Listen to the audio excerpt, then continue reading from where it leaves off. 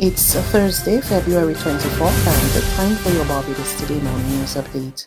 A decline in demand for COVID-19 vaccines has forced authorities to close some vaccine sites and lay off almost all 140 of the volunteers involved in the administration part of the process.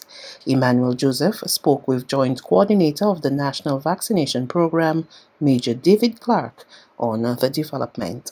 Major Clark told Barbados Today that the active volunteers who had been working at those sites have been slashed from 140 to only 30 now. We've cut back the number of vaccine sites because we're averaging probably 50 per doses a day, and really truly to have all the sites open and fans can use the map out, so we've cut back and more back up into the clinic. Okay. So you cut it back by roughly how many? Well, I guess we cut back. So maybe we've cut back the actual on site.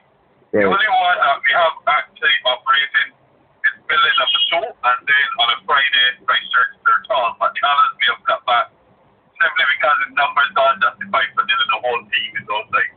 Right. But the nurses are working vaccines in the polyclinic. While the demand for first and second doses of the COVID-19 vaccine is dropping, booster uptake is better overall. We're slowing down boosters every day, but we've done probably over 40,000 boosters. All right, don't hold me. I have to look at the numbers. Okay. We were in that framework going up to 40,000. Is that good or bad? Well, that's good because we had 160,000 people vaccinated with first doses and about 115,000 with second doses. So 40,000 boosters, we're slowly getting there. But you can only give people boosters when they're eligible.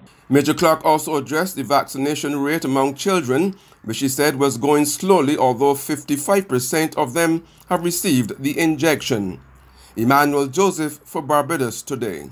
Meanwhile, the Pan American Health Organization is concerned about a low vaccination coverage in many Caribbean countries, and the organization's director, Dr. Carissa Etienne, said the situation must be urgently addressed to stop the spread of COVID-19 and protect the most vulnerable. She issued the warning at PAHO's weekly press conference on the pandemic. So far, we've been able to reach 63% of the eligible population with life-saving COVID vaccines, thanks to the tireless efforts of governments, healthcare workers, and communities. But this is a picture with many contrasts.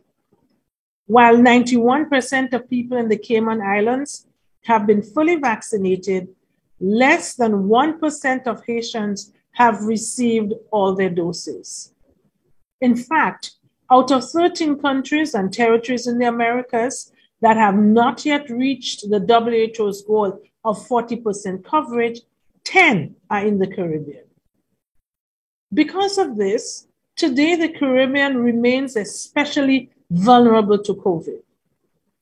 And there are varying reasons for the low coverage. Even though limited vaccine supply is less of a barrier now, 2 conditions that are necessary to scale up campaigns to the farthest corners are still missing. In some countries, vaccination centers are located in central areas, which may be far from the people who need them the most. Also, some countries are short-staffed, with doctors and nurses experiencing severe burnout. And then there are those who remain unvaccinated by choice.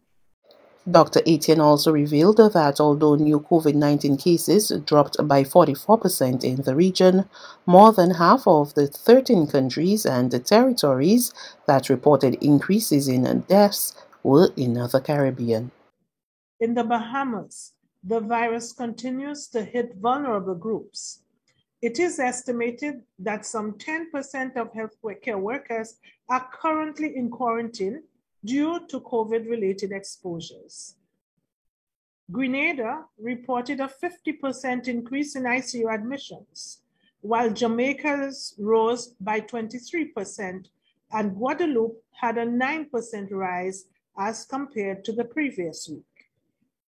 These trends show that many places are still in the midst of the Omicron surge. So we must stay vigilant and uphold the measures that have been proven to save lives. A success story. That's how Minister of Energy, Small Business and Entrepreneurship, Kerry Simmons, has described the Barbados Trust Fund Limited.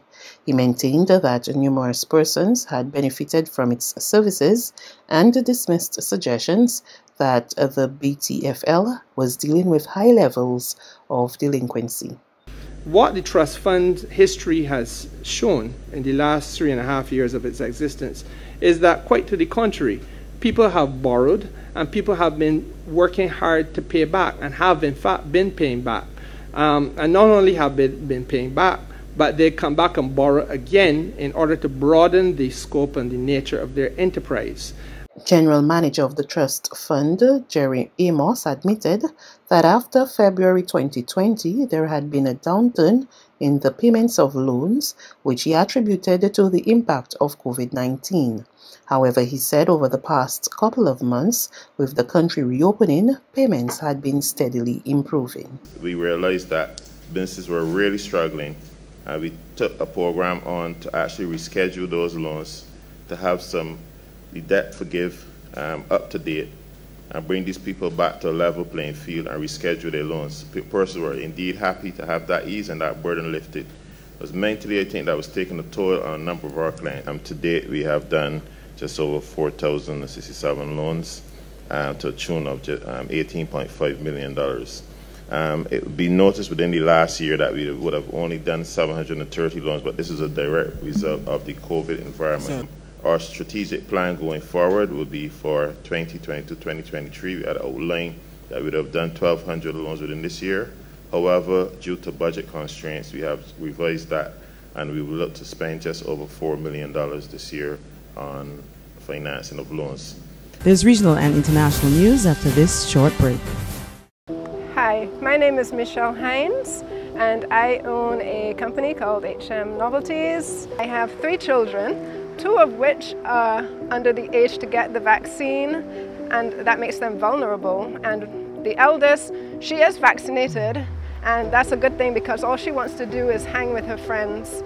I take care of my 80-year-old mum, and she has many comorbidities. And I love my mum, and I would not want for anything to happen to her. I am one of the ones that suffered absolutely no symptoms for either the first or the second jab.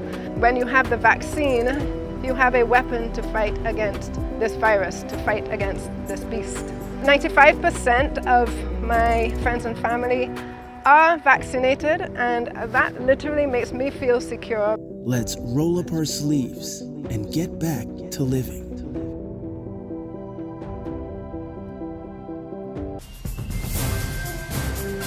The news from the region now. Authorities in Antigua are investigating a string of break-ins and vandalism at some learning institutions. More from ABS News. The COVID-19 pandemic has caused much disruption to schools over the past few years. But now, education officials say recent school break-ins and vandalism are compounding learning challenges. The PAHO Secondary School is one of the institutions the perpetrators have targeted in the string of break-ins. I spoke with Principal Ashwood Azil, who tells me it has impacted the school in more ways than one. Over the last 3.5 weeks, we've experienced 3 break-ins. 3 break-ins which really have resulted in tremendous loss to the school, both in terms of material resources, in terms of lost learning time and so forth. He says the vandals have taken computers, projectors and other vital teaching tools. Azil represented principals at a stakeholder meeting this week discussing ways to address the issue. He says Otter's Comprehensive School has also come under attack from vandals. Where you had human excrement being left, in classrooms and so forth. That certainly is barbaric and by any measure reeks of just pure callous disregard for the value of education. He says these incidents further retard learning for students already faced with challenges from the pandemic. That every time a school has to stop for a half a day to clean, sanitize, restore their classrooms to an operational state, restore their staff rooms and administrative areas to an operational state. Those are hours that we're taking away from students learning. On the international front, The World Health Organization and other partners announced the establishment of a global biomanufacturing training hub that will serve all low and middle income countries wishing to produce biologicals such as vaccines, insulin, and cancer treatments. The aim of the hub is to provide a facility where manufacturers from low and middle income countries can receive training in how to produce certain vaccines and the licenses to do so. We believe the mRNA Technology Transfer Hub holds huge promise, not just for increasing access to vaccines against COVID-19, but also for other diseases including malaria, tuberculosis, and cancer. Producing mRNA vaccines poses some barriers to low and middle income countries, including their costs, the fact that they require a cold chain that's difficult and expensive to implement. It also requires a skilled and trained workforce. Currently, biomanufacturing training facilities are located mainly in high-income countries and operate on a fee-based system, putting them out of reach for many lower-income countries. That's news. But for the very latest, visit us at www.barbadostoday.bb. You can also subscribe to our e-paper, email updates, or like us on Facebook, and sign up for our breaking news alerts via WhatsApp. We're also on Izumi Media in bus terminals, as well as screenplay at supermarkets and gas stations near you. And you can also hear us on Mix 96.9 FM and Capital Media HD 99.3 FM.